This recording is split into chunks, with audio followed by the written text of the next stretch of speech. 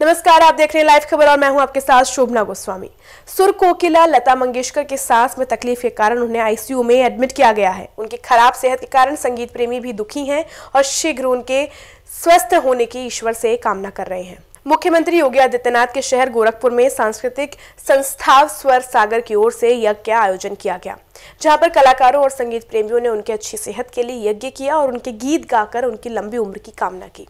संस्था की अध्यक्ष सुनीशा श्रीवास्तव और कलाकार श्रुति ने कहा कि जब से लता दीदी की तबीयत खराब होने की खबर उन लोगों ने सुनी है, तभी से वो लोग बहुत दुखी हैं। उन लोगों ने यज्ञ करके ईश्वर से उनके शीघ्र स्वस्थ और दीर्घायु होने की कामना की है। गायिका सौम्यान यादव ने कहा कि लता दीदी से कई जनरेशन के कलाकारों ने बहुत कुछ सीखा है।